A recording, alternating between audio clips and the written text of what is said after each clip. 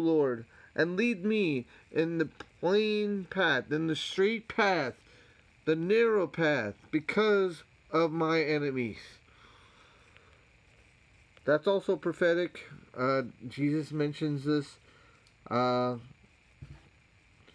Also, let's continue.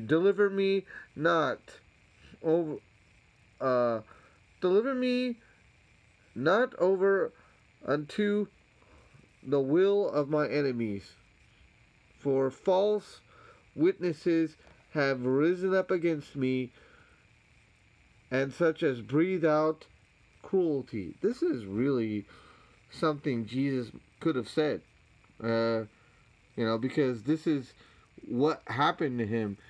There were a lot of false witnesses, and they were threatening him. They were hitting him. They were striking him. They were pulling his beard.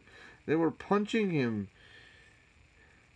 And maybe, I could see him praying this, deliver me not into the will of my enemies. I surrender to your will, and let your will be done, not their will be done. Okay. I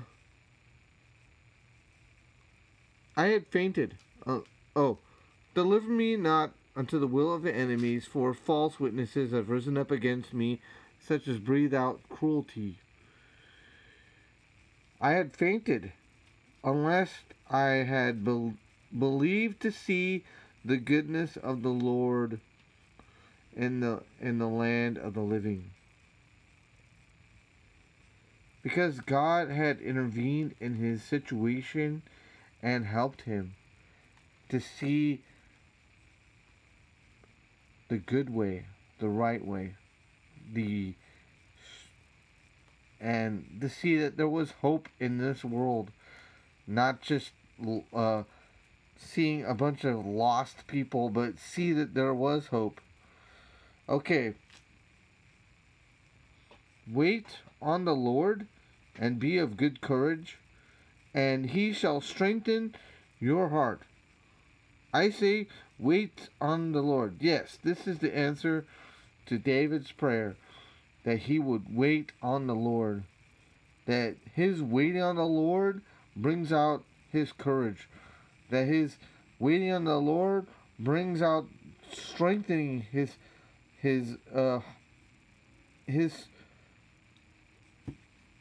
spirit.